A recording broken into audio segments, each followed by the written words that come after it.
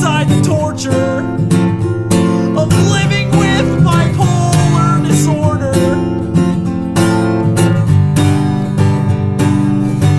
And I always hate myself more than I hate anyone else. I'll always hate myself before I hate anyone else, 'cause I know that I've earned it from years and years of treating myself like shit.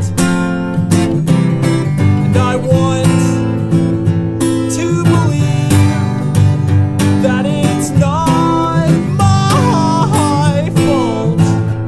And I want to believe that I can live a fulfilling life, but I might not. I might not. All I eat is Chinese food and pizza delivery. All I eat is Chinese food and pizza delivery, and I'm way too